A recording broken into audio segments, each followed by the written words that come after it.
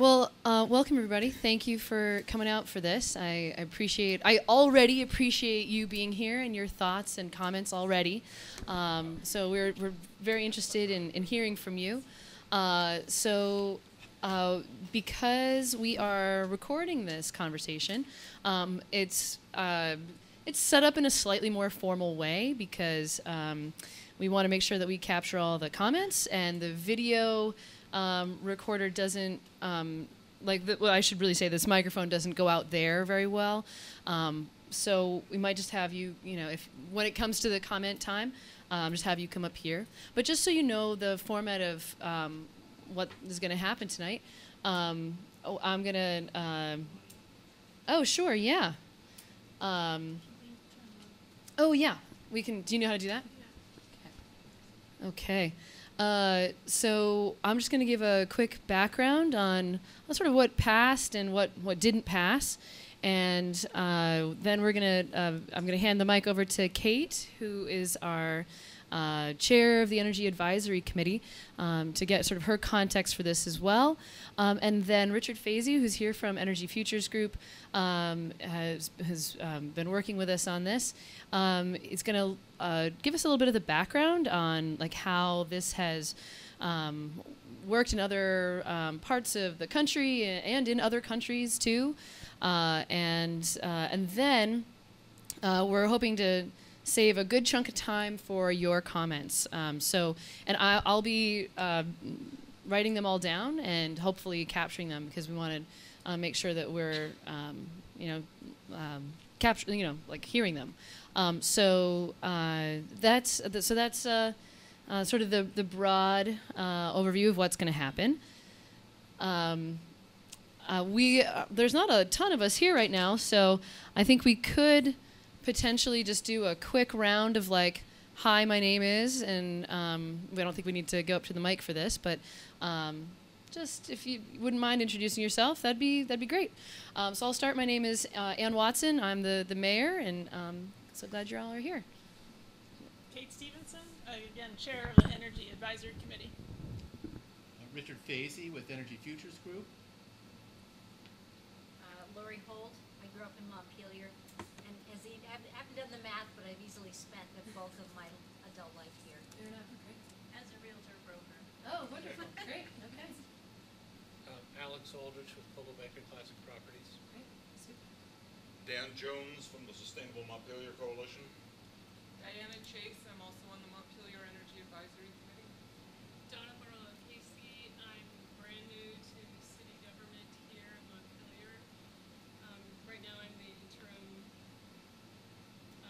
assistant city manager and the interim Department of Public Works director, and we'll see where we go from here. Ben Huffman, I also have spent the bulk of my adult life. We're just doing introductions. Martha Lang, I'm a realtor at Century 21, Jackson. Tim Hinney. Nancy Lynch, Vermont Association of Realtors. I'm Peter Tucker. I'm a resident of Montpelier, and I'm also a realtor. Great. I'm Ellen Czechowski, I'm a resident of Montpelier. Welcome. Okay. Thank you. Can I just say something? Yes. Any comments that aren't made to the microphone, they won't be able to get. Can't hear you. Oh. So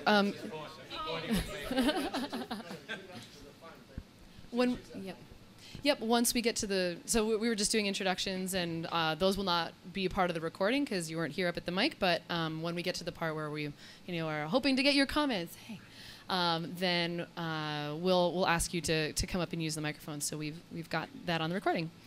Okay, so just for some context, so Montpelier does have a goal to reach net zero energy by 2030 for city operations and 2050 for the community at large. And really what that means is that the hope is that we can be generating renewably as much energy as we're consuming.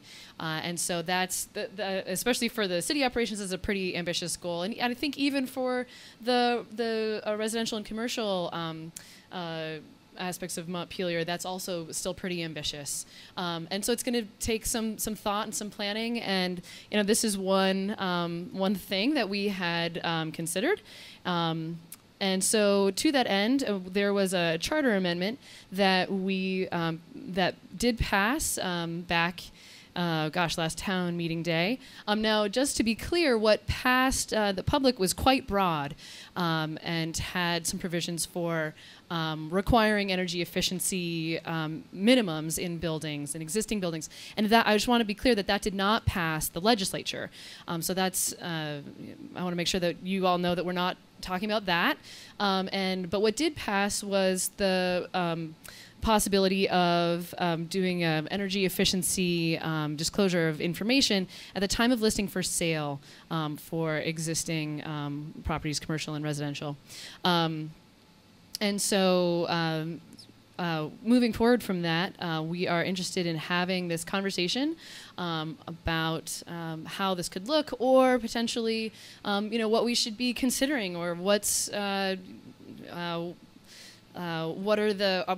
our fears with this, or what are the concerns or hopes, or any of the above. It's all welcome. So anyway, so for any further context, I'm going to pass this over to Kate. I just wanted to say a few things about the Montpelier Energy Advisory Committee. We're a group of volunteers. There are about 15 folks on the committee, and our mandate is really to advise City Council on anything energy related that's for the city. So again, totally advisory in capacity, but a lot of what we've been working on as a group are things like measuring the city's municipal energy use, outreach to citizens to help inform folks about energy efficiency opportunities. So we kind of working at the municipal level. We're also working, at the community level. We're currently working with landlords to help increase efficiency of multifamily buildings. And so this energy efficiency ordinance conversation really kind of fits in with a larger planning process that we have underway. And for all of you who are Montpelier residents, you know that there's a city plan, formerly known as the master plan, but that needs to get updated every 5 years. And so that process is in progress, and we are, all the different committees of the city are responsible for helping to draft different chapters of that plan. So we're working on the energy chapter, and within that, we look at things like what's the number of homes that have been weatherized in the city of Montpelier, and then set a 10-year goal for what we think that will look like in 2030, and then also we're looking at 2050 goals as well, as Ann said. So, part of that goal-setting process is also identifying what are specific initiatives that the city could take, both on a policy level and an outreach level, to help us reach those goals. And so, this idea of an energy efficiency time of sale disclosure was one of the ideas that we've been talking about for a few years, really, to the point of bringing it to the vote in November, and then through the charter change process. But I think, as Ann said, we don't really know what this looks like yet, and that's why we are trying to engage in this process of getting feedback and researching, which Richard will speak to, researching kind of what the possibilities might be. And then our role as the Energy Advisory Committee is, I think, to come back and make some recommendations to City Council as to actual ordinances and ordinance language. So that's all I have. Great. Yeah, and I guess resources to help home buyers. We also see ourselves as a kind of educational information gathering and information sharing resource. So part of what we're doing is tabling at the farmers market and having lectures and events that help educate folks as to how they can help implement these ideas in their homes and businesses.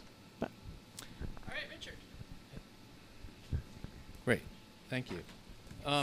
So as the mayor and Kate indicated, I'm Richard Fazy. I live in Starksboro. I don't live in Montpelier, but I've been helping the city here think through and consider what the options are for moving forward with time of listing energy ordinance. I've been working on this for a while in Vermont, and had a grant from another organization that allows me to spend some time supporting the city. So I've been here helping move this forward. So I'm going to provide a little bit of background and context, and sorry for those of you who have heard this previously.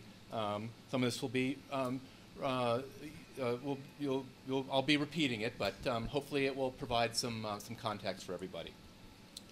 So why are we doing this? Why does this make sense? Well, there's this the theory behind making energy information at the time of sale is one that sort of is picked up by this cycle here. So if you start at midnight and go around clockwise, if the owner discloses energy information of the property, that fully informs buyers or renters about what's in that property that they're either buying or renting. We're talking here specifically about sale, but this concept holds true for rental properties as well too. By making this information available, people have choices and will favor efficient properties. It's really leveraging the market and the power of information that the market can provide. So the market would, in theory, value more efficient properties. Owners would, in order to sell their property either quicker or for more information, if this information is made available, owners would invest in those properties if they know that they could get their money back and get a return on that investment. And then making that available, and the market will see that the next time, and the market pressures will help to improve the properties just through making information available. So that's the theory. That's the theory behind it. We've been, as I mentioned, we've been working at this for a while in Vermont, trying to figure out how to take something that's really sort of invisible and put it in front of people at the right time, so that people can make good choices, and so that people are motivated to invest and improve the energy efficiency of their property. So we've been rating new construction since 1987 in Vermont, and so we have what was originally energy rated homes. It's now it's now a home energy rating system. So anytime about a third or half of all new homes in Vermont go through a rating system, and that information is made available and disclosed. But beyond that as well too, there have been a number of efforts underway in that started in 2000, the early 2011. The governor named a disclosure working group. There was a couple acts that didn't make it forward through the legislative process, and so and it's been come up in a number of plans at the state level. So things have been percolating along too. At the same time, there have been a pilot program that was done. Efficiency Vermont, and worked with New Hampshire and did 250 home energy scores in Vermont for Vermont homes on a sort of a pilot basis as well, and have been working with the market players, with the realtors and the lenders and others, to try to figure out how this works throughout the state of Vermont. So this effort in Montpelier is one that's sort of building on some of the information in the past and trying to figure out how to put these pieces together and make this information available so that we can leverage markets and make them work. So I'm not going to spend a lot of time on this, but we know that having information available, it's helpful in many things. Buying appliances, buying cars. People don't make a decision solely on miles per gallon, but I think that we all expect that this information should be available and be part of the consideration of which vehicle we might buy. So there are as well. We've been looking at this. There are other jurisdictions that have put this in this energy information in place, and the evidence there is that it doesn't necessarily kill a sale, which is one of the contentions out there. So, but it's an opportunity to reward investments and what people have put into properties. So in addition to making this information available, there have been some studies that have been done around the world, the Europeans have been doing this for a while, that actually shows that having this information when a home changes hands, having that information available encourages people to make energy improvements in the properties. So typically somebody's going to, when they buy an existing home, they'll do some sort of remodel or upgrade or something within the first 6 months or a year or so. Having some information available around energy and knowing that this is going to be part of the process, the sale process coming down the road, people are more likely to make an investment in that property. So there's some examples here of the portion of buyers that are influenced by rating or disclosure reports, and the percentage of those who actually make recommendations when they're making renovations to those homes. So, that's part of it as well too. So this is not anything new. This has been happening in Europe since 1997, most of the, I think all of the European countries actually have some form of time of sale or time of listing disclosure in place. In the United States, this has been happening since 2007 as well too. Right now, this is what it looks like as of June of this year. There are a number of states and cities that have some form of energy disclosure policy that's in place. So we're not out there leading the charge on this here in Montpelier. There's evidence, there's experience, and we would be borrowing from some of that from some of these other states and municipalities as well. As well, the Department of Energy has done a number of studies looking at this and really sort of looking at the impact that energy efficiency has had on the real estate market. One that I think is particularly interesting is Chicago, that homes that disclose energy costs sold 20 days faster. There was also some evidence there that they sold for more as well too. So this information does help influence markets. Just to sort of pull together what some of the benefits would be for Montpelier buyers and sellers, this would really help protect and reward investments that somebody's made in their home for upgrading energy efficiency or putting solar in their home by making this information available. It would help the market to better value efficient homes with transparency.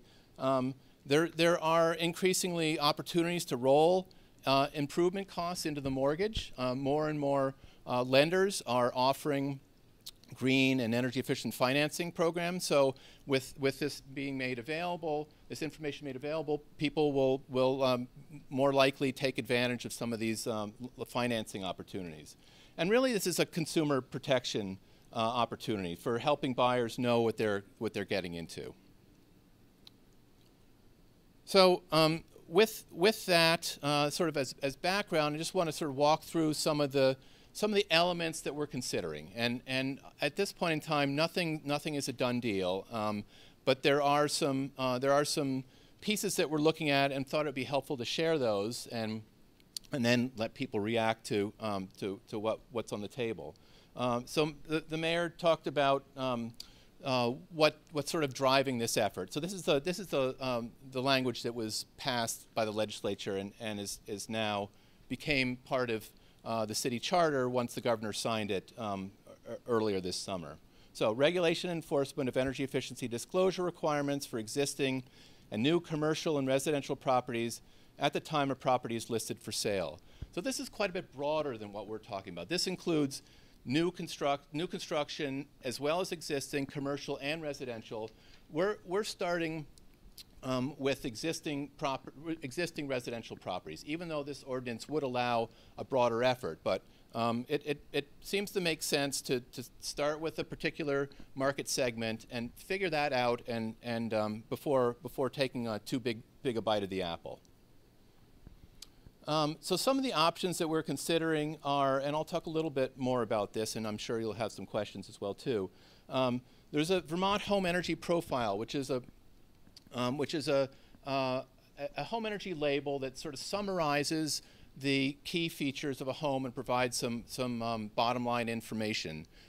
So a way to convey this information in a consistent, uniform, and straightforward, simple way to buyers and for sellers as well. we're talking, considering generating this through what's called an automated energy model. I'll talk a little bit more about that. We've also looked at, and many of the other jurisdictions actually have an energy auditor come in as part of their disclosure requirements and provide a home energy score, which is a Department of Energy labeling system, and an energy audit. But we've sort of put that aside because that does add some costs, and it does potentially have a time consideration. And so in the interest of having something that's basically Efficiency Vermont has suggested that they could provide this automated energy model for free, and it could be done by the seller or the realtor or somebody involved with the home sale. So it would take care of the cost and the time considerations that we've heard that have been issues. There's also another piece of legislation that passed this session, Act 62, which called for the reformation of some working groups that have been meeting over the past number of years.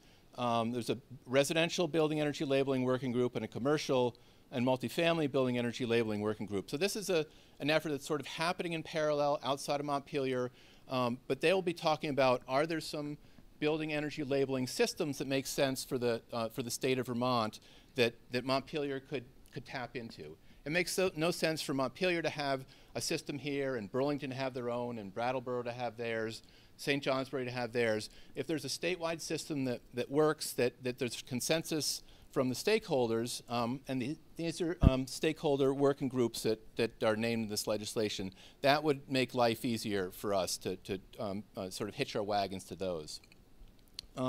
And then as well, we certainly want to hear from the stakeholders, people here today, and this won't be the end of the conversation either. I think you'll hear the mayor indicating that too, because there'll be, as the ideas get fleshed out, there'll be other opportunities for city council and for the public to chime in also. So this is the front and the back side. I know you can't see it very well here, but and I'm assuming this will be up. Well, we can put this PowerPoint up on the website. Maybe it was up there on the city council website, so you can look at it in more detail. But this is the Vermont Home Energy Profile that came out of the pilot program that was run a couple years ago and has sort of been tweaked and adjusted. But this is what's we're considering at this point in time. So the back side has a number of definitions and resources to follow up on, but the front side, the left side here, has some sort of three main areas that it focuses on. It has total dollar energy costs per year. So that'd be for heating, cooling, hot water, lights, and appliances. So all the energy costs that are in a building would get pulled together and provided in terms of dollars per year. So that's really the disclosure that we feel is the bottom line going to be most important to people to know what they're getting into and what it's going to cost to live in a property.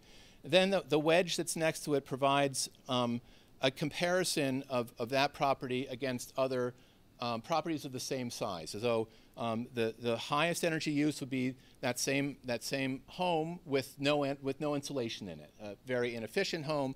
The green point on the left would be the amount of energy that home uses that would be very well insulated and very high efficient equipment in it. A very tight building as well too. So, and then it provides a comparison for the home that's being rated and in comparison to those different endpoints. And then it breaks down the home energy. I'm just a little conscious of time. Okay. Okay. Thank you. Unless people want to talk more. It's kind of a critical piece. Okay, well we can talk more. Carry on. Okay. I just want to make sure we have time. Yeah. Okay, so and then it breaks down the energy costs. If there are achievements to the house, if somebody participated in a program or put solar panels on the roof, those things will be highlighted there. And then the bottom section is take action. What are the opportunities in this house based on what's there for moving forward? So with that, this would be generated through a automated energy model. And I'm not going to go through this in detail. I have got a number of slides here. If you've got questions, we can talk about it. But it essentially this is being developed and piloted by Efficiency Vermont and Clearly Energy, that's done a couple million of these for real estate portals around the country. But it will pull information from the property database to generate the characteristics of a home. And then it allows you, as the seller or the realtor or the home inspector, whoever is going to fill this out for a property, you can then go in and update the information that it comes up with. So it'll pull from the statewide, the Montpelier database, and then you can, if you've put in a new Energy Star refrigerator, you can select that, or you've put in LED lighting throughout, you can update that as well too. So this has the ability to take what was automated and then update it for your particular situation based on information that you have. So these are some examples of what the impact would be there too. There are a number of pieces of information this pulls from as well. Not only would it pull from the Montpelier database, but if a home had solar on it, all of the solar systems in the state are in a database that the Public Utilities Commission holds. It would pull that solar information accurately from there and put it into the system. If it had gone through a program at Efficiency Vermont, it would pull from that database as well too. So all the available information that sort of builds on the characteristics of the house that are in the property, the city's, I'm not saying the proper terminology, it's the property database, the property tax database. I'm not even quite sure exactly what the proper name is, but it has the characteristics of the house in terms of age, size, fuel use, that sort of thing that's there. And then these, and then pulled from Efficiency Vermont and the Public Utilities database, it would generate that home energy profile. This is the same information that flows into the multiple listing service as well. We've talked about this. It's this would be I think if people have some suggestions around this, there's been a lot of thinking, but certainly what is the information that gets conveyed is going to be useful. And with that, I'm happy to answer questions. We did have some discussion questions we put forward as well too, but maybe what we do is if there's any clarification questions, maybe we'll start there, and then Anne will lead a conversation. Yes. May I ask you to just put that other slide up first real quick, and I'll take a picture, because if we don't get to those, that would give me some good stuff for us to maybe circulate to be able to give to you. Would that be Yes, that'd be great. Which slide did you want? The last one that you had for discussion questions. Oh, okay. Yeah, go for Just it. in case you don't get to them, and then if people Sure. want to try to weigh in on that, we can send them to you. Is that fair? That's totally fair. Awesome. These were, Do you want? actually generated this. I should probably. I generated this list of questions in hopes to just get people thinking about it in a variety of ways. I would add to this list of questions, are there things that we should be asking places that have done this sort of thing elsewhere? What kinds of things should we be asking? Should we be finding out? And also, I think it's fair to put up there, like, what are our hopes and or fears about this, and yeah, open to suggestions and advice. So I guess I would add that to that. Is that helpful? Absolutely. Okay, great. So as Richard said, if it's, I think we could start with some clarifying questions. Are there things you'd like to, details you'd like to know more about? And then we'll frame a discussion. But for now, clarifying questions. Yeah. Yeah, if you don't mind. You can also pick it up out of the thing. Thanks. I'm Alex Aldrich. I'm with Coldwell-Banker Classic Properties. My wife is my broker, and she told me I could come down here if I promised not to say anything. So here I am. You mentioned early on, this is a clarifying question, that at some point during the sale, someone would pay for this, and you mentioned either the seller or realtors would pay for it. Did I hear that correctly? Yes. In other markets, that's what's happening. Here, Efficiency Vermont has, at least initially, they haven't said for how long, for at least a couple years, they will cover the costs of providing this. So, and thereafter, the indications that we've heard from the developer of this automated energy model is it costs something like $15 or $20, $30 to actually to run the software. So Efficiency Vermont has some resources, certainly I would say plenty to cover that. I think that they want to hold their options out if there are a lot of these that get generated throughout Vermont. At this point in time, it's really just Montpelier that's having this conversation now. I know Burlington is considering something as well too. But so to answer your question directly, no cost for at least a couple years. Thank you. Other clarifying questions? Yeah. Thanks. Yeah. I have more thoughts about this, and there's probably time to allowed to express it. I think one thing I want to mention, I've heard a number of people are realtors. My own professional background has been legislative council staff and other places in government developing policy and workable programs that are going to actually do what they purport to do. And so a good deal of my frankly criticism of the idea stems from that experience. And then there are other things that enter into it.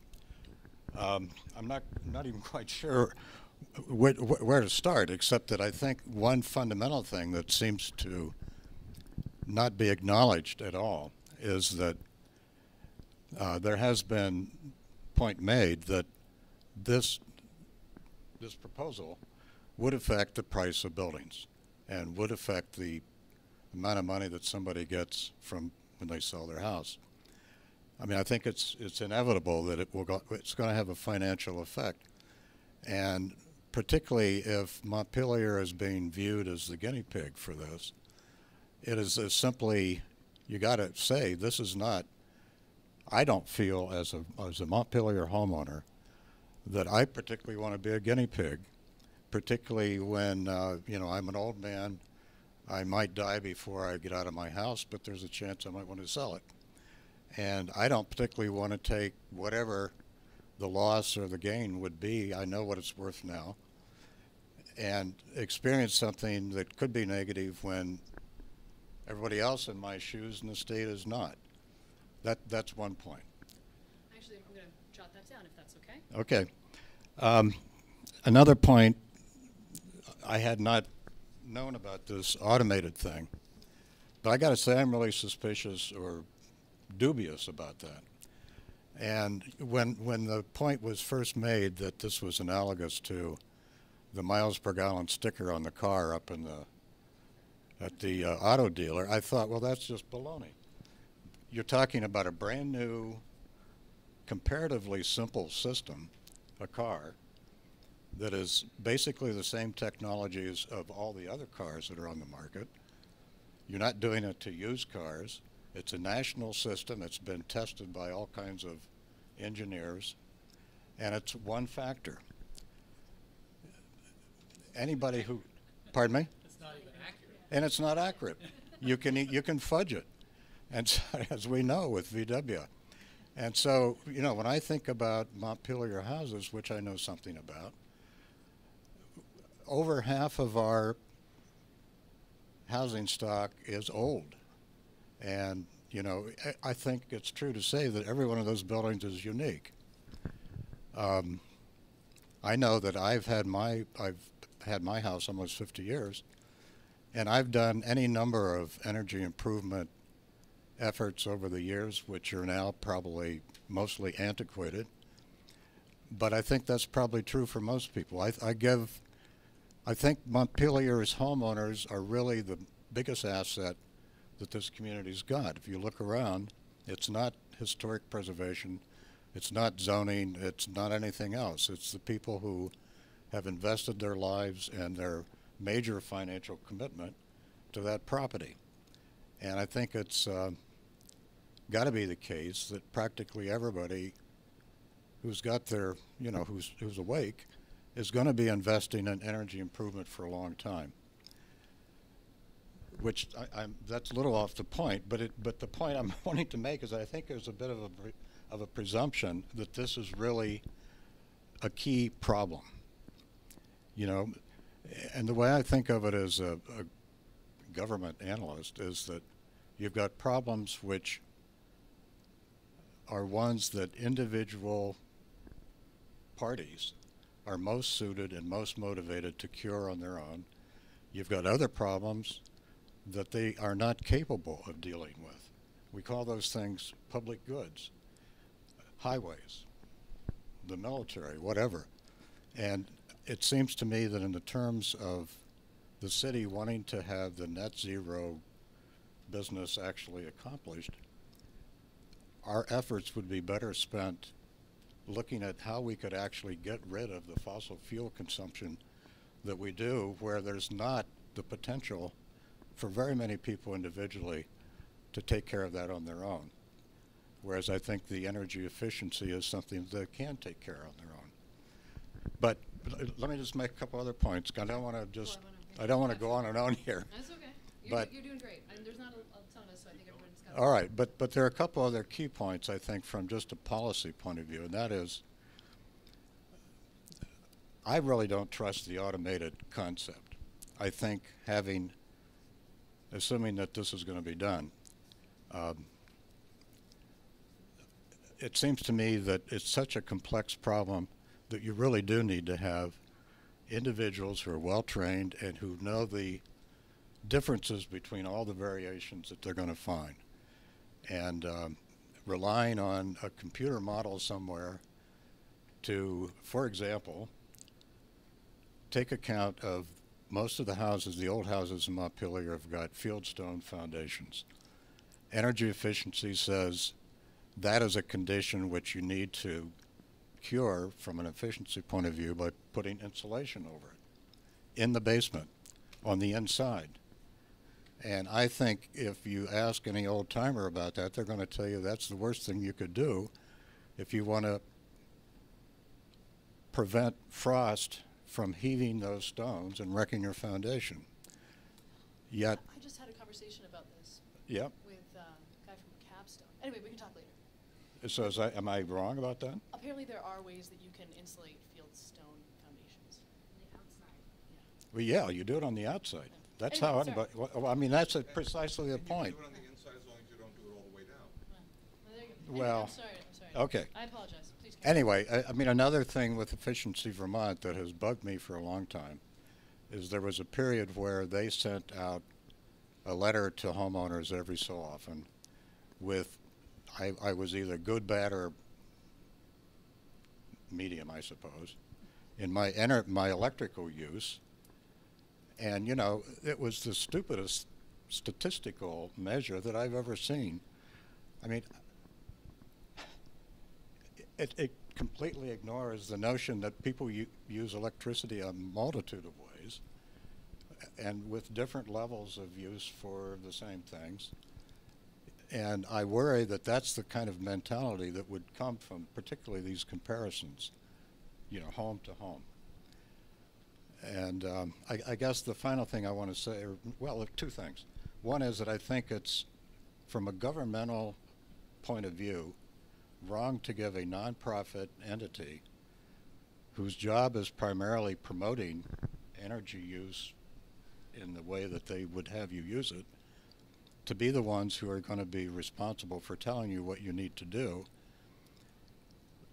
not simply because you ask them and you can use the information or not, but because it's a regulation, a government regulation. Nonprofit groups ought not to be in the business of an arm to regulation. And the final thing I want to say, I guess, is that to me we've got a perfectly good, long-term, well-developed set of institutions about real estate transactions that are called the licensing process. We've got realtors, lawyers, appraisers, building inspectors, surveyors, financiers. They all have to be licensed. There's a whole series of aspects to the institution to assure that people are well trained, that they are competent, that they're being supervised properly, and if there are problems, you get a non-partial adjudication of it. And I wonder, in fact, what's a person who's not happy with one of these things that they get from energy efficiency going to do to try to get a fair hearing?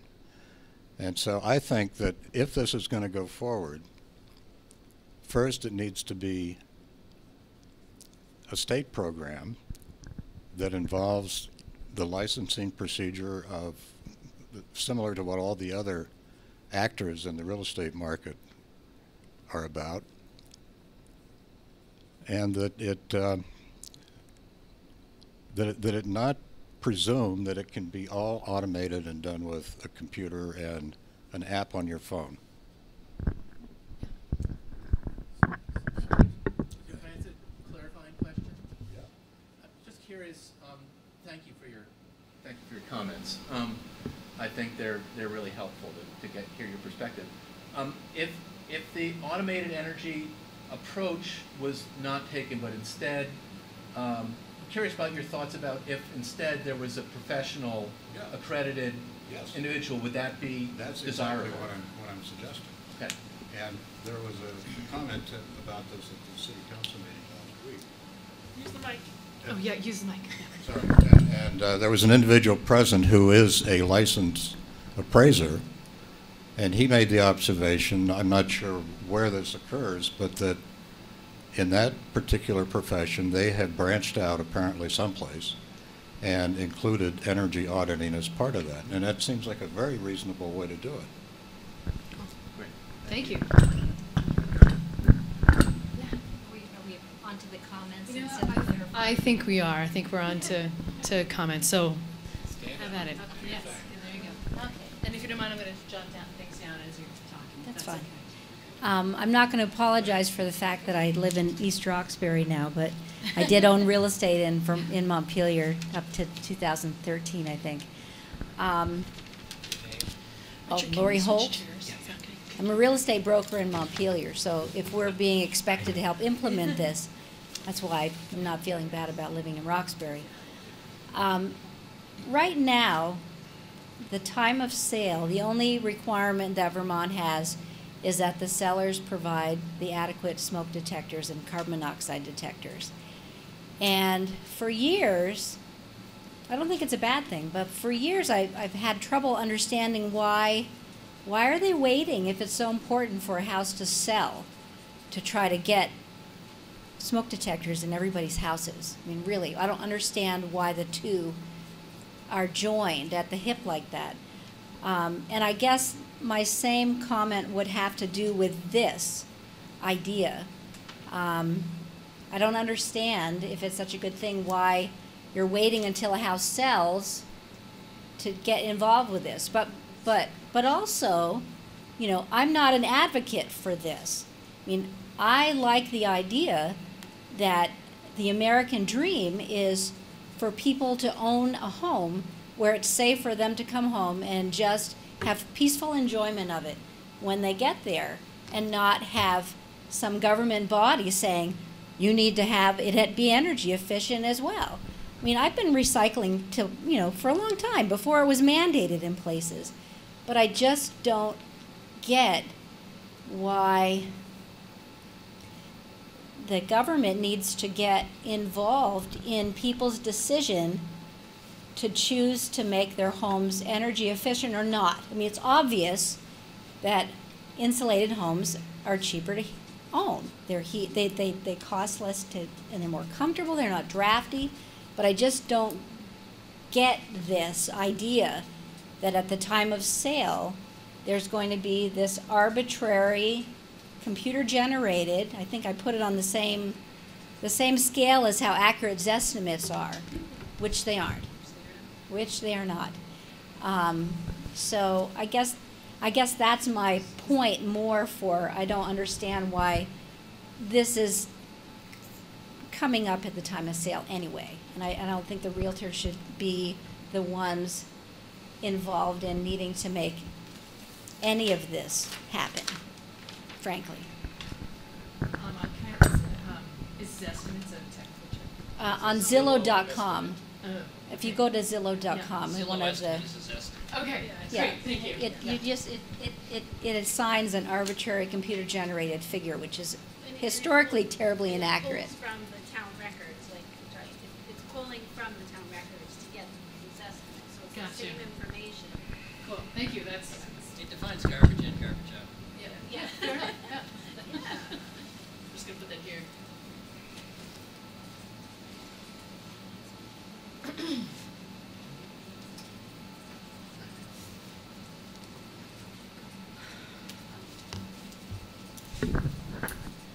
And I don't know where to start either. Hello again. Just one thing in particular, which I'm not sure if you're aware of. We have forms. Oh, Martha Lang. Oh, actually, Hi. I'm sorry, I'm sorry to interrupt. Can I grab the microphone? Just to clarify from the previous comment, it's the language of the charter amendment was actually about time of listing for sale rather than time of sale, if that makes any sense. Yeah. Okay, well, fair enough. Thank you. It's not as old as my neighbor's houses. It does have a foundation that is not rock, and I'm on a shrinking fixed income, as many people my age are. We don't have the money to do all of this fun stuff, and whatever this, I don't know, this plan or whatever sheet that tells you have to tell how much insulation's in your attic. I don't have an attic, so I don't much care. And all of that kind of stuff. I mean, that's crazy. I do have, though, if the time comes to sell my house, I believe, since day one, 25 years now, my electric usage, my heat usage, and what the city calls an excuse for water usage, which is almost impossible to really track. So it's something a lot of homeowners would probably do anyway, especially since we have computers. I mean, I'm an accountant, and I remember 12-column spreadsheets. And if you had to consolidate, you had to add 12-column spreadsheets to get to the consolidated. You got Excel now. You can just pop your numbers in there, put your formula in there, and you can do whatever you want. I take my bills when I get them for electric. I don't do it every month, but I'll catch up here and there during the year and pop in kilowatt hours used and all the other information they give me. And same as the heat, when did I buy it, how much did I buy, and what it cost me to buy it. And I'm always $6,000 or $7,000 depending on or gallons depending on what time of year it is for the city, for this water and sewer. So I don't think we need somebody to tell us our efficiency. I mean, we can calculate that. If somebody wants to sell my home, if I'm still alive, I can tell them. I rarely heat my home above 64 in the winter. I do have air conditioners. These Efficiency Vermont things that we used to get in the mail, I was the worst in the neighborhood. I was in the summer. I was absolutely the lowest of the low as far as efficiency, because I do have air conditioners in my windows, and my refrigerator's old. It's as old as it's 25 years old. I don't have the money to get the latest energy efficient. Put the solar. Put this. There are things I'd love to do if I had any money, but I don't. So I just don't want to see this thing happen at all. I think, I think we're getting way, way too governmental regulated as it is. And we don't, and I think the way it's proposed, or the way I'm hearing it, it's ripe for things to not happen in a fair manner. The people that don't have the money, have the older homes, are going to be treated considerably unfairly. The realtors are going to want to go for the houses with all the efficiency bells and whistles because they'll make more money and they'll make more commissions. The rest of us can go pound sand because we're just not quite with it. So I don't know where all of this is coming from, but I don't agree with it at all. Thank you, Vicki. Something that we had talked about too, Vicki, previously was the potential for the city to provide some kind of incentives. If it's not free. If it's not free, well, right, exactly. It doesn't work. It doesn't do me any good. Yeah. I don't have the matching money. Yep, fair enough. Yes. Can I Mm-hmm. some comments? Oh, Thanks. please. Great. I'm going to try and Okay, great. so I can read my notes.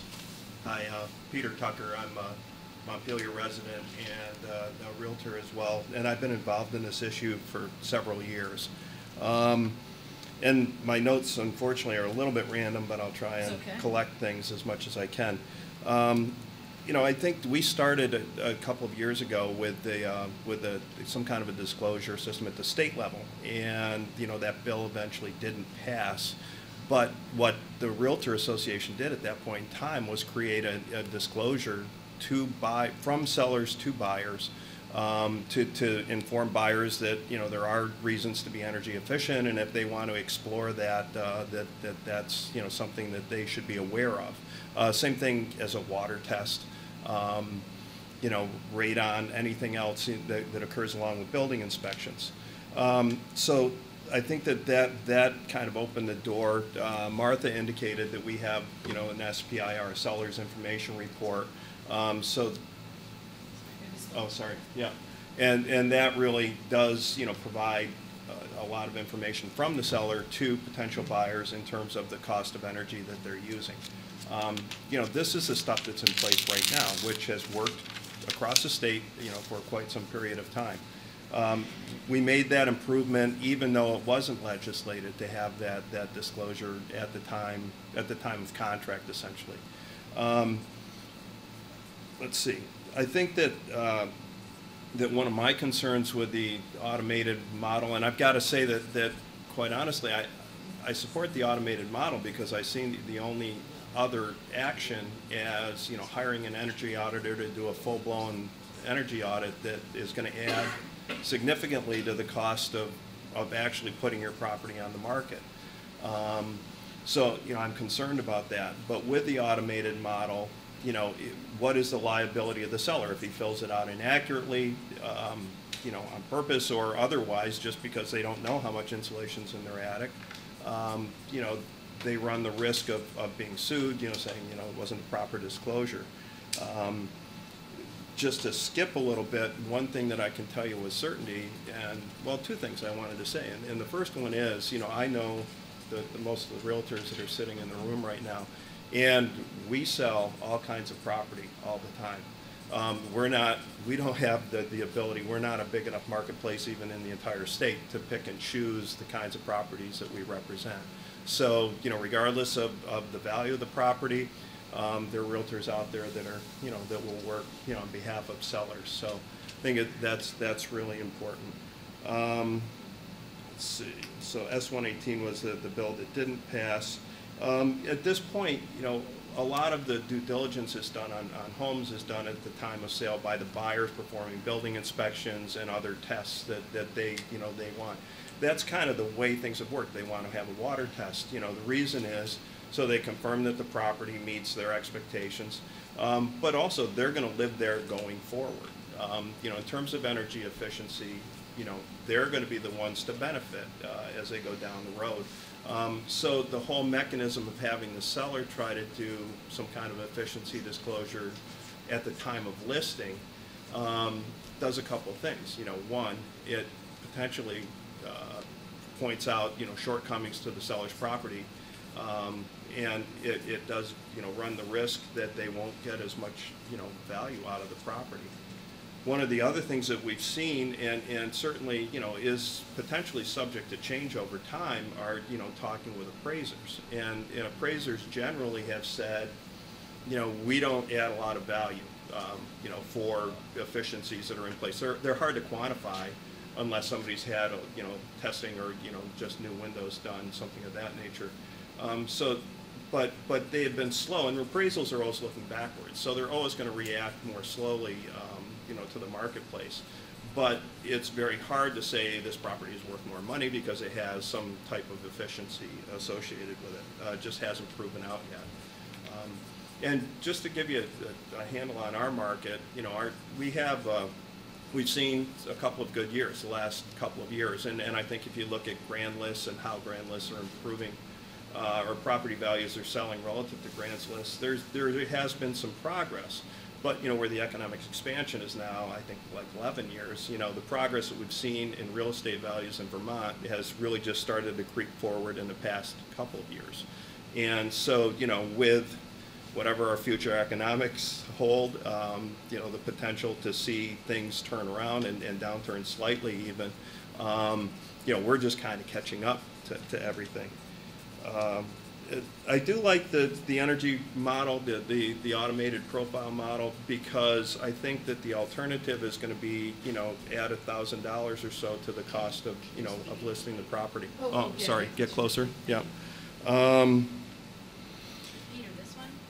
Yeah, well, I do, but I totally get the fact that, you know, it's rife with, you know, the chance of being not filled out correctly, creating potential liability for the seller. And one other thing, you know, I think, you know, as a state organization, you know, our recommendation to all of our realtors would be to not fill this out for somebody else. We're not going to do that, you know. I mean, we do an awful lot for folks, but we can't assume that kind of responsibility, you know, and that's pretty clear in my mind. I think that if this did go on and you know, becomes a policy here in Montpelier, and then we do see subsequent state policies that are different, you know, that I'd like to see Montpelier kind of on the front end saying, hey, we'd be willing to accept whatever the state standards are, even if they're not, you know, lined up or as stringent potentially. I would support the fact that you don't include it, you know, or don't have an energy auditor, you know, as part of this program. That's why I like the automated model, even though I see the great deficiencies of it. I like the information like that Martha gives, you know, the information sheet that Martha gives out. You know, we certainly, as realtors, we can do a better job of that. I mean, Martha's on the forms committee. We make those decisions. So, you know, having a better disclosure at the time of listing is certainly possible. And that's, I guess, to wrap this up, you know, you're talking about a disclosure, and it can be as simple as that. It doesn't have to be something that's this complicated formula or a full-blown energy audit. It is a disclosure of what I know about my property at the time that I'm selling it. We do that now, you know, if we need to do it better, or, you know, there are ways that we can do it better that are satisfactory to this group. I think we'd be wide open to that. Okay, that's about it. Before you leave it, and thank you. Thank you. And with that too, I just want to make sure it's clear that if I have not accurately captured your comments, I want to make sure that you know, please let me know, and I'll adjust it. So, thank you. I think it is incumbent on buyers to do their due diligence. Just as you should do due diligence on everything. Hang on, Vicki. Is there anybody who would like to speak who has not yet spoken? You can if you want. Never skip a chance. Yeah, no, fair enough. Go for it. Tim Heaney, I'm a resident of Montpelier and a real estate broker here too. Yeah, I think just listening to all this, and we've had a few meetings now, and I think the concept of trying to create energy efficiency is a good goal for us all. The interesting piece is with this program, it seems punitive. It seems like at some level people have been trying to get it together for a number of years at the state level. I know there's a few people in the room who've been in those meetings over the years. With, Richard and Peter have worked on it for a long time. And really the detail of it and how to work out all these questions is why it hasn't happened yet. There are really a lot of big questions to answer. How you evaluate efficiency of homes, who's going to do it, what's the cost, and also what level is it going to come in at? At one meeting it was mentioned, is it a marketable title issue? And that's a really big piece that can affect transactions. If 2 days before a closing you find out, gosh, there was the energy disclosure didn't happen, and so we can't close. Well, somebody's moving truck is coming in from California, and another couple's already moved out of their house. And people's lives just go into a swirl when you create a marketable title issue. And I'm not sure this should hit that level in the transaction. There are enough other key things that do that are really critical, but you've got to pick your battles, and I think maybe this one shouldn't go to that level. I think Kate mentioned in the very beginning creating incentives for multifamily owners and for people to make their properties more energy efficient, and I like that approach a lot. I like the incentive approach rather than the punitive approach. So if the focus goes that way, I think it would be a really good direction for this. So, thanks. Great. Thank you. Oh, no, Martha, please. I just want to follow. I had a question. So we've compared this program to other countries and other parts of our country. I'm curious as to what form they use. Does it look like this? Is it something different? If we're going to compare to their programs, kind of, yeah, that's a great question. Okay. Thank you. And then I had also mentioned before about, I don't know, of the people in charge who have houses in Montpelier, and at the last meeting it was suggested, hey, run your house through this and see what you think, and see what your gut tells you. And we're definitely going to do that. Okay. Yeah. Thank you.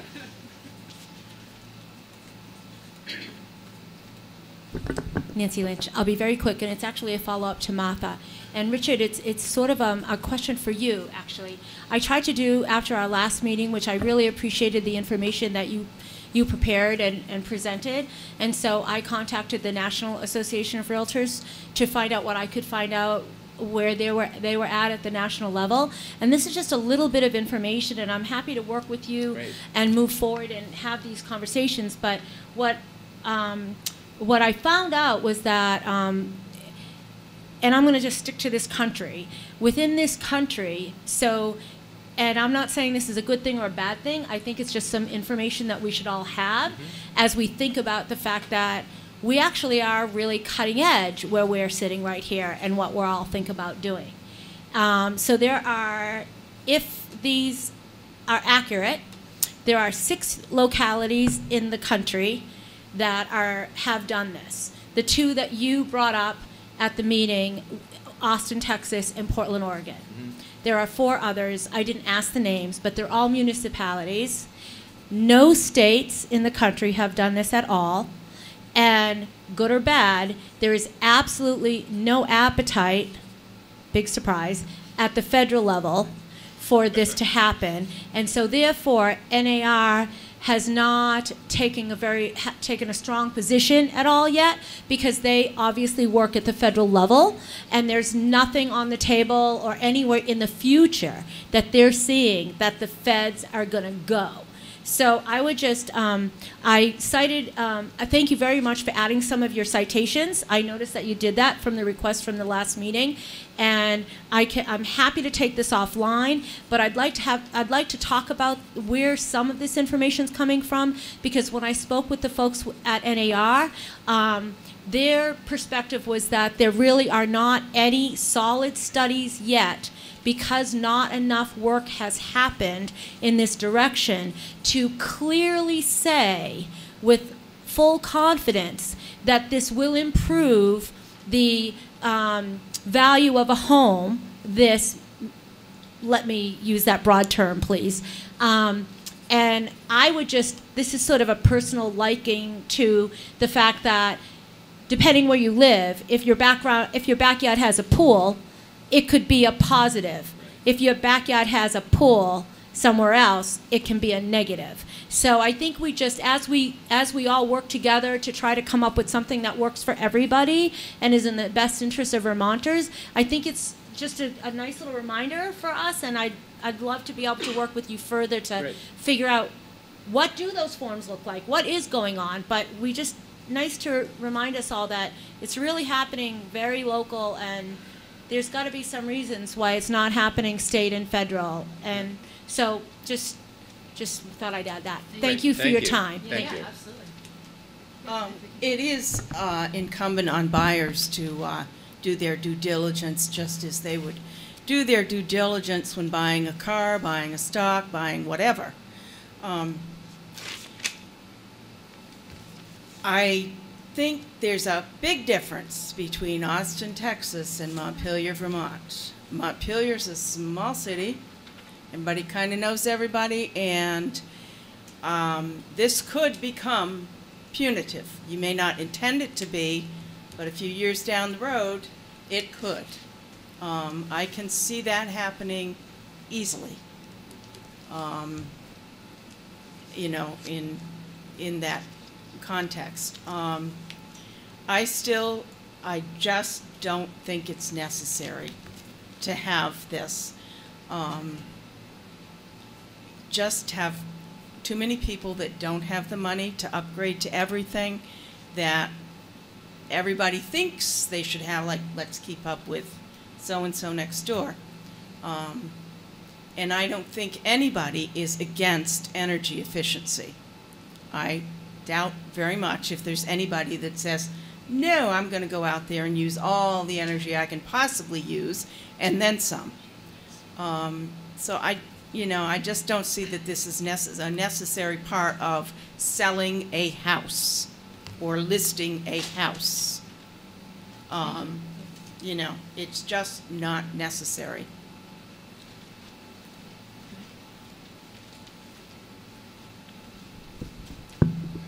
Hi there, I'm Dan Jones from Montpelier. I've had an experience a couple of years ago when I went on the new lower interest rates to try and refinance my house, and had the experience where the appraiser that the bank wanted to send out, although I had put a huge amount of energy work into the house specifically because it made it more comfortable, refused to give me credit for any of it. So I found that as a negative on the whole industry, because it means that all the work that I have done on there does not then show up at the point that I may want to sell this. So having some kind of formal mechanism that allows for this to be recognized seems to me like a necessarily good idea, and that a lot of us get stuck in the whole what's called business as usual framework.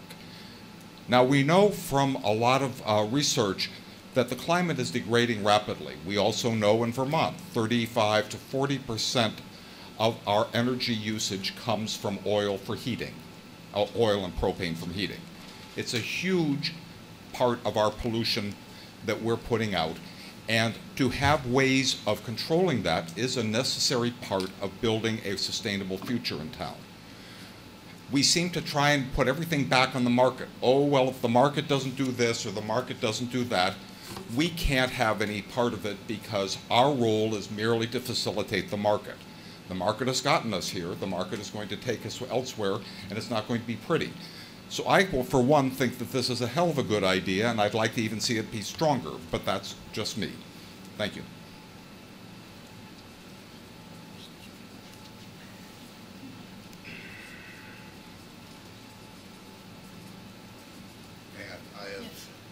Emerged. Okay, fair enough. Well, and, I know we're starting to get into second comments, and that's fine. Is there anybody else who would like to speak on this topic? Okay, but afterwards, yeah. Well, I just wanted to make a comment apropos of what you just said, Dan, that obviously we really do need to deal with climate change. And the point that I was not very clear about that I wanted to make earlier is that I think the gain to be had from what additional home residential efficiency that can be had here, which is a desirable thing, is not anywhere near as urgent as getting us off all the fuels we use. That, yeah, I mean, it's sort of like, what, duh, right? And so my point here. But what am I missing? Well, what you're missing is that we are spending our time with this activity, which I'm suggesting has a fairly small marginal gain, whereas I think what the city could be doing in a non-punitive approach, some sort of an assistance, I don't know how, I don't know the form it would take, but that if we could look at the city's use of residential, other kind of building heating in a manner similar to what we've done with the district heating. I'm not suggesting using wood as the fuel, but that if the city wanted to try to figure out what's the scope of this problem of converting everybody basically to something that's not screwing everything up, and then working out the parameters that would be involved with that, such as, for example, electricity presumably would be a big part of that. I know enough about the electrical system to know that if the city were to make a big jump in use of electricity, not just sort of random incremental changes, there'd have to be all kinds of major changes within the grid system and the Public Service Department and board's scope of activity. But that seems to me the kind of thing which the city could really profit in taking action on behalf of the entire town and not going at it piecemeal, one individual home at a time. Thank you.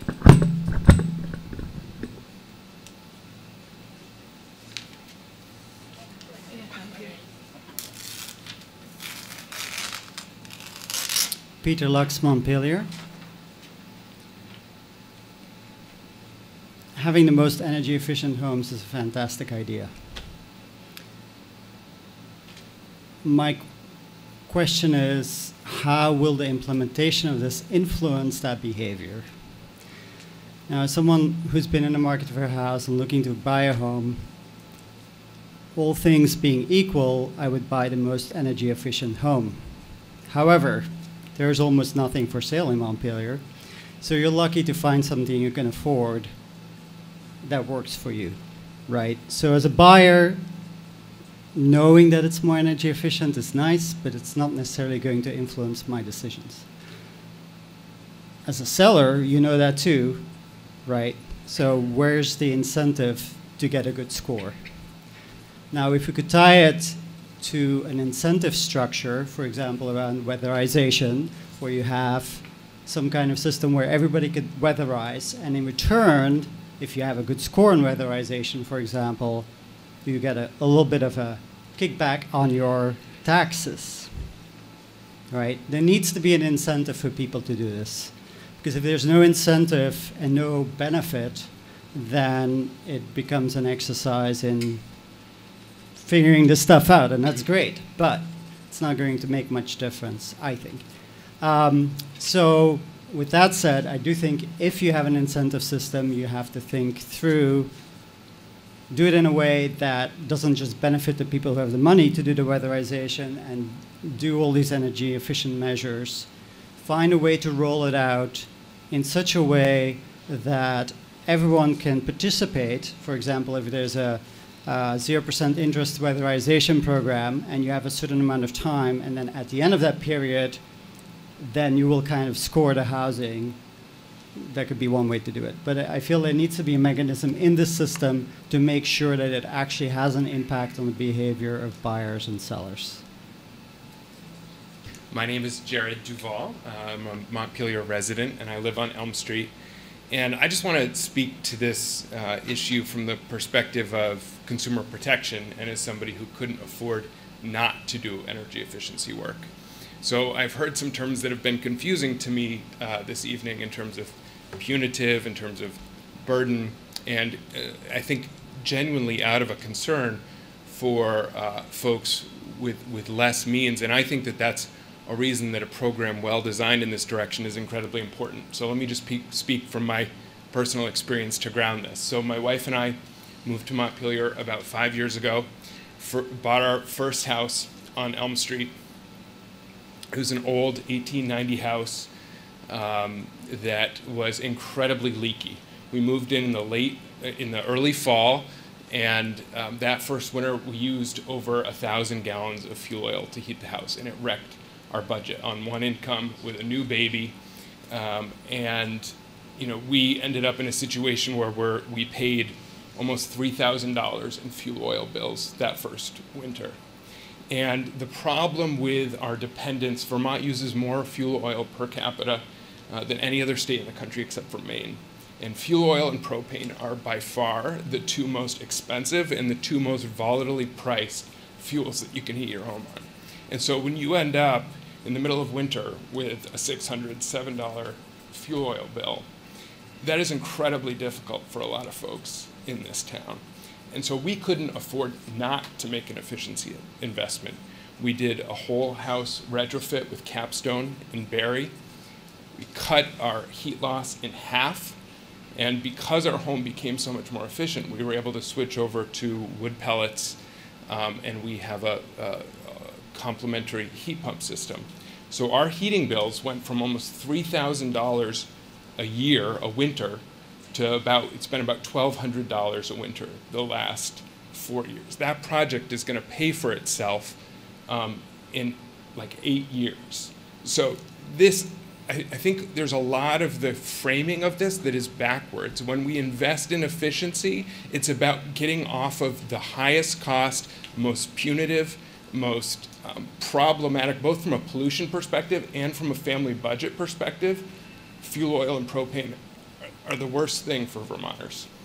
And so I think that if we can design this program well to make sure that from a consumer protection perspective, we're giving buyers, first-time home buyers especially, the information to know what they could be getting into and make sure that we can make smart investments. The other thing is, from an income perspective, the state has a program called the Heat Saver Loan, which buys down the interest rates on energy efficiency and renewable energy projects to as low as a 0% interest rate, depending on your income. So if we can design this in a way that helps make those smart investments that will save money over time, help avoid those huge fuel bills in the middle of winter and make folks more comfortable, and also the health and air quality improvements that can be related to energy efficiency and moving off of fuel oil and propane, I think there's a lot of opportunity here, and I think we really need to look at this from a consumer protection and affordability perspective, and that's why I support moving forward in a way that mandates and moves forward an energy efficiency agenda for Montpelier.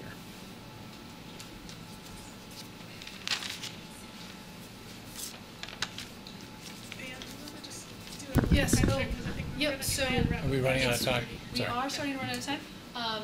But this has been incredibly valuable. This is super interesting comments. I know, Martha, you had something you wanted to add, and Alex. Short. And is there anybody else who wanted to speak on this? Yep. Very briefly. Yeah, fair enough. Yeah, why don't you go ahead, you're done, and then Alex, then Martha, unless there's anybody else who would like to speak again or for the first time. Okay, great. Okay, I just wanted to offer very briefly a little bit of wider context to this, because I think it's important to not lose sight of the 20,000-foot level of why I think the Energy Committee and communities are coming up with this. Donald DeVoyle, a resident of Montpelier and formerly a resident of other parts of the world, which is what I wanted to mention.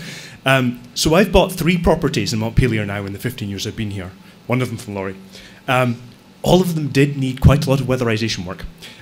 So I don't, from personal experience, the housing stock here I know isn't really that energy tight. In fact, Americans use twice as much energy as the average Western European, and I think, houses and lack of insulation and housing sizes and all these things factor into why that is the case. So personally, I would really have liked more information about energy use and the overall efficiency of the building that I bought here. Just very briefly, you can contrast that with my brother, who is in the process of buying his first house in England right now. Standard all over the United Kingdom, to have the type of report that we are discussing here tonight as part of a building purchase.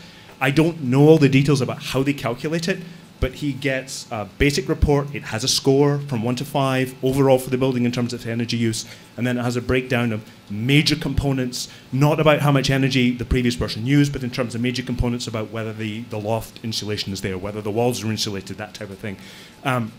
For him, in terms of making a decision about purchasing the house and what he's going to do in terms of improvements there, I think it's been incredibly useful to him in terms of figuring out where his priorities need to be. So I just want to kind of say that, you know, there are lots and lots of other countries in the world that are doing the kind of thing that's being discussed here nationally and have been doing it for a while. And certainly the word on the street I hear from my family back in the UK is that it seems to be a pretty good system. Thank you. Seems like we should find out more about that. Great. Oh, and Alex and Martha? Or either way, doesn't matter.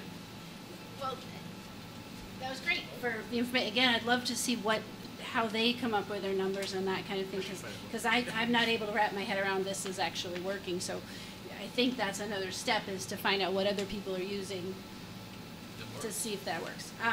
So I think an important thing, when I've talked to some other residents who, again, didn't understand what was going on, I think it's important that they know how it was sold to us at our realtor meeting was, we want to come up with this program so that each house has a number. And yes, I called it a scarlet letter. But then it was said, so you can have buyers who say, I only want to look at houses rated 50 to 75. So, but the thing is that those houses may not actually fit their needs, or they may not be cute and have the character they want. So I don't see it as a factor in how they're going to decide, like being that range of properties. I only want to buy one in this range. So again, buyers' due diligence, and they can do an energy audit. They can do all of that as well. And I think we could have a better form of the usage from sellers. I think that's. I do not like the computer generated. This computer generated idea. So love to see what other people do. Yeah, cool. That's really helpful. My only comment is that I agree with everything that everyone has said. I don't see it as being either or, more of as a both and, because everybody knows that fuel basically is still a hell of a lot cheaper in this country than it is in Europe. So therefore, the incentive to insulate has been far less in this country traditionally than it has been in Europe. I'd much rather live in England just for the healthcare costs alone, but we're not going to have that discussion tonight. I think that as a realtor, only relatively recently, I see the intense interest in having realtors be the point around which this argument gets thrown. And that's not going to happen, because there's no incentive for realtors other than to make sure that caveat emptor, which is buyer beware, is put into place. We have so many rules around disclosure already that would protect consumers. You know, that it doesn't seem to me that the approach of having the seller and the realtor be responsible for doing this energy audit, when it really should be on the buyer, who, as somebody earlier said, is the one living in the property from this point forward. I think over time we will see a natural evolution towards this process, but as information, we're in the age of big data, and I'm sure that the data is already there. We just don't know where to find it or how to look for it, or even more importantly, how to present it so that it is credible and easily available.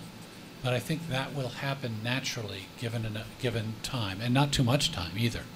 So I would encourage us not to look at this as a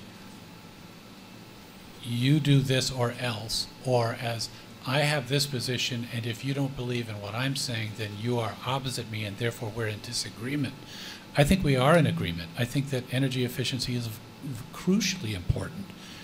I think there are people who can't afford to do the things that they really want to do. God bless you, whoever you are, Jared, wherever you went, for having the means to fix up these houses and reduce your energy costs. I think that's the marketing. Have the means not to. Well, but I think my point is, it's easy for me to market a house that is really badly energy efficient to someone who's interested in finding a fixer-upper. Say, boy, do I have a bunch for you, you know. And I think it's just in a question of how you, you know, frame the question. We'll get to where we want to be. I just think setting it up as, don't do this because it's going to go against my basic principles, is not the right way to think about it. I think it can be, let's keep talking. Let's understand that we can't apply a macro solution to what is essentially a micro problem, which is each house is different, each house's usage is different. So don't lay a huge state law. There's a reason the state law doesn't apply, because you can't do a one approach fits all in this situation.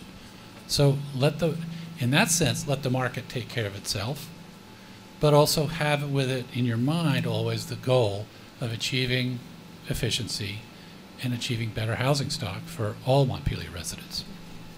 I think we're going to wrap up, okay? I just have a quick one. Is it really quick? I would like to know where in this format, because I'm the one homeowner here, one of the few homeowners here, there's a few of us that are not realtors, where do I get credit for the last 25 years of doing what an awful lot of Vermonters do, doing plastic over the windows so I don't have the drafts, because I do have a corner in my house that is ungodly drafty, and I haven't yet been able to figure out why. But where do I get the credit for that? I mean, I am opposed to paying the oil companies. I really do not enjoy paying my fuel delivery. It's not fun. So, and I also do not enjoy drafts. I do keep my house cold to some people. It maybe 64, 65 if I'm not feeling well. Because that's where I'm comfortable.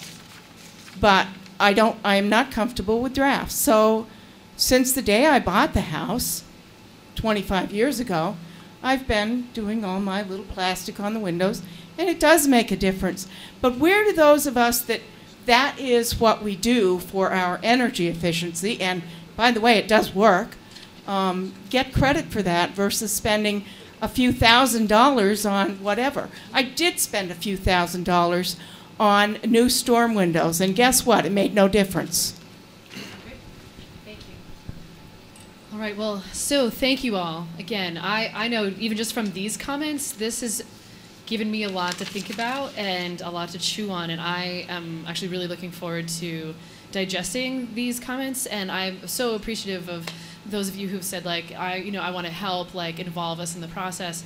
That's super valuable, and I hope that we can, like, follow up on those offerings. So there's more to be, more discussions to be had in the future. This is, just sort of we're really early in the game here, trying to figure out where or how this can look, or what parts of it might entail. And so anyway, your comments are shaping what this might look like, and I'm really so grateful that you all were able to come out tonight. So thank you all for being here, and if you have further comments, please email me or Kate or Richard. I know my email is on, well, I'll say this, you can email me. My email is on the city website, and we'll go from there. Okay, thank you again for coming out, and I know that there's another meeting in this room later on. Okay, look for more on this later. Further meetings. After the